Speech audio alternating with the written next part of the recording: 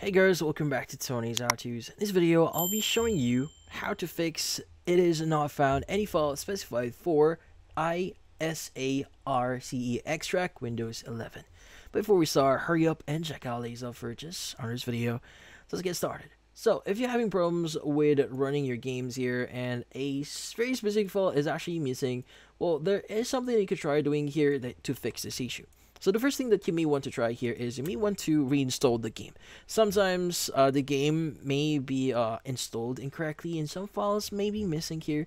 So what you need to do is you want to just go to your search, just type in uninstall, and you should see add or remove programs here, and just look for the game that you want to uninstall. So for example, this one, go and click on the G.dot option and click on uninstall. And once you've done that, you want to go ahead and run the installer again and see if that actually helps. Now, if that doesn't solve your issue, there is one thing that you could try doing here.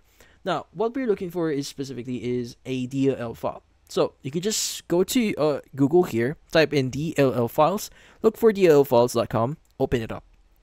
Now, what we need to do is we want to search for a DLL file that we are missing. So let's go and just paste the file that we're looking. Let's go and click on search DLL file.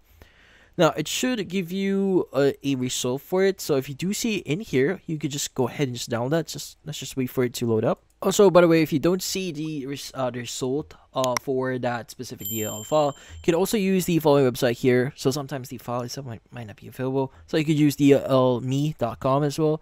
So you can open it up and you can just search for it in their platforms. We're going to just enter the name again, click on search repository.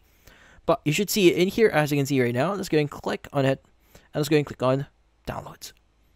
Now from here, let's go ahead and select the version. So you have 32-bit. Let's go and click on select. And from here, let's go and click on start download.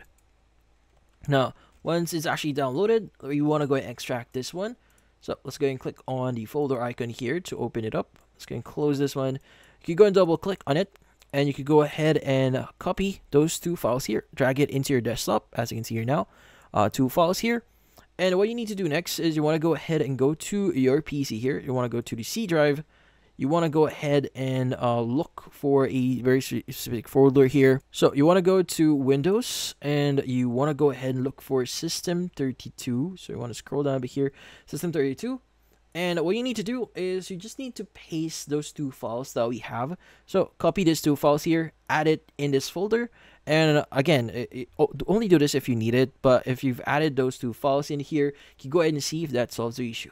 But yeah, so in this case, that's about it.